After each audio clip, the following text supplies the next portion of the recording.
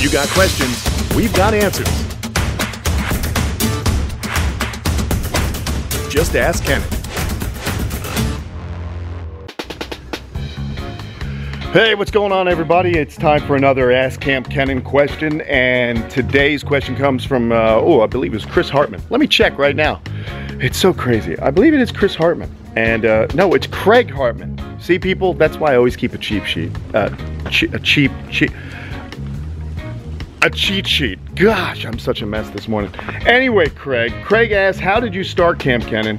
And did you know where it was going at the time? Would you encourage others to start a sanctuary of their own? Well, guys, I had no idea what I was doing. I basically, and as I'm walking around, we got downed tree branches here, but we do have some fruit.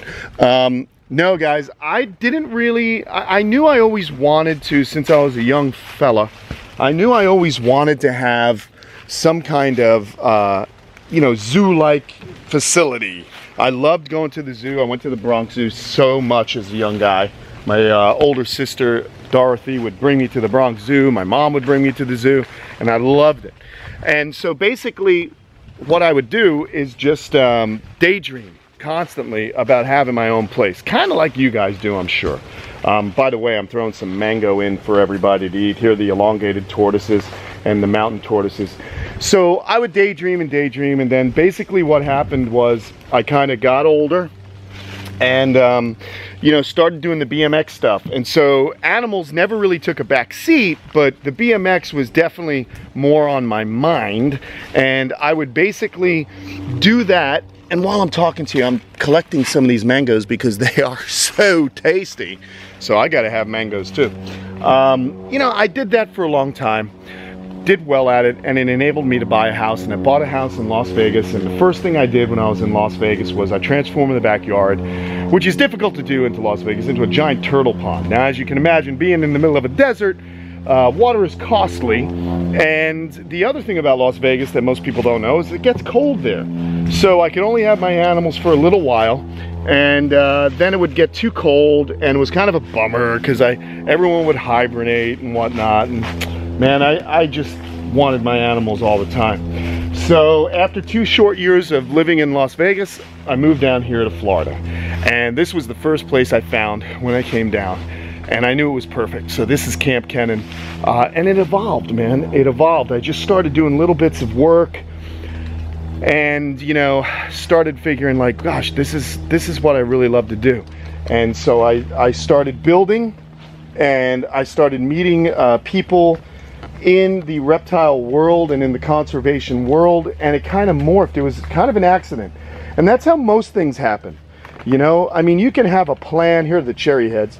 You can have a bit of a plan or a dream, but until you start working on that dream, just taking that first step. And the first step for me was moving to Florida and building a place that I wanted to be in all the time, a backyard that I always could get excited about and have animals in. And then I started to realize that if you have the good fortune of having a decent job, saving your money, not spending it on frivolous things, you then can provide a really cool place for animals. And once I met the right people, like in the Turtle Survival Alliance and the Turtle and Tortoise Preservation Group, and many different, the Bush Wildlife Sanctuary, many different places, I realized that there's a need to house animals that are unwanted or orphaned or just, anyway, like illegally confiscated. They need facilities, and that's exactly what I did. And so the animals you're seeing now, the mountain tortoise and the elongated tortoises here eating this mango, these are animals that had nowhere else to go, and it's such a shame. And because I have the know-how and the space, it's really fantastic for me.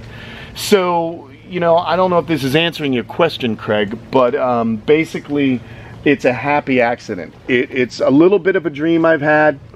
You take those steps, baby steps, and the next thing you know, it's 20 years later and you got your own house with reptiles, and you're doing YouTube videos, and you're able to communicate and share that passion with so many other passionate individuals like yourself looking to get into it. So that's the advice. I'd say get out there, do what you can.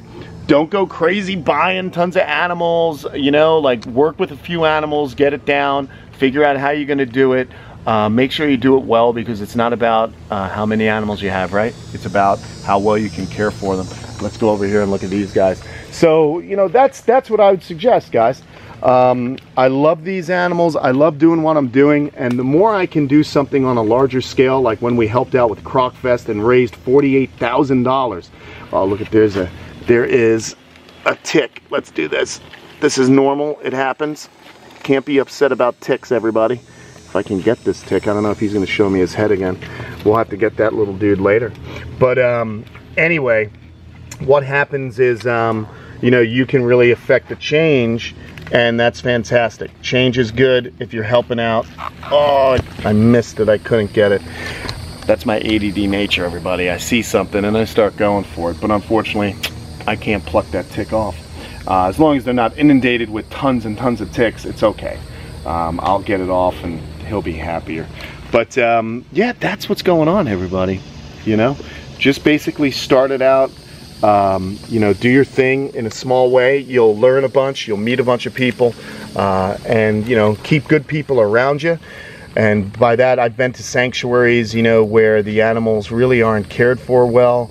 They have good intentions, but they take on too many animals, and the next thing you know, there's just too many, and they can't really care for them. Ah, I got him. I got this little booger. We're gonna go squish a tick. But anyway, that's that. I got mangoes. We got a tick off the animal. We did a video. Oh yeah, gross. Yeah. Sorry guys, this they don't smash easy. Ah. Do you want to see it? Sorry, dude. But we can't have you make more little ticks to go around sucking the blood off my creatures. Little Draculas. All right, everybody. I don't know. It's a rambling Ask Kamp Kenan, but I like to do that. I like to give it to you straight. These guys are making short work of the mango, and I got a beautiful day planned. So I hope your weekend's going well. And I hope you enjoy the bonus. It looks like these cherry heads want to get in on the mango action. So I'm going to find another one and get him to it. And so many of you have been asking about Colin. Here he is. Colin's been hanging out in this enclosure right now. This is where Colin's living. And he's doing very well. We love Colin. And more importantly, we love you guys. Thanks for joining us. I'll see you again real soon. I'll leave you with some tortoises eating mango.